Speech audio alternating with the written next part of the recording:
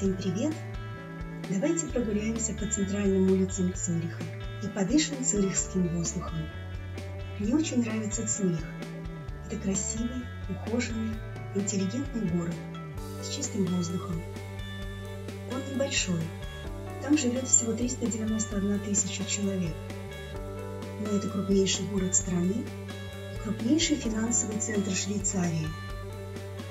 В 2011 году Цюрих занял второе место в мире по качеству жизни, а в 2012 году признан самым дорогим городом мира. Кантон Цюрих является немецкоязычным.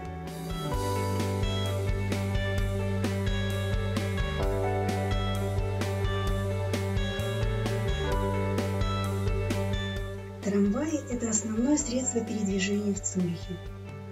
Кроме этого, существует большое количество автобусных и троллейбусных маршрутов. Посмотрите, какие красивые солнечные часы, которые находятся на берегу Цюрихского озера.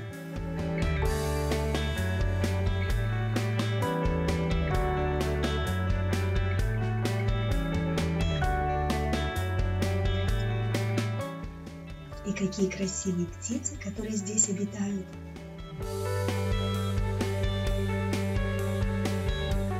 Как приятно в жаркий день посидеть в тени, в прохладе и полюбоваться морским пейзажем.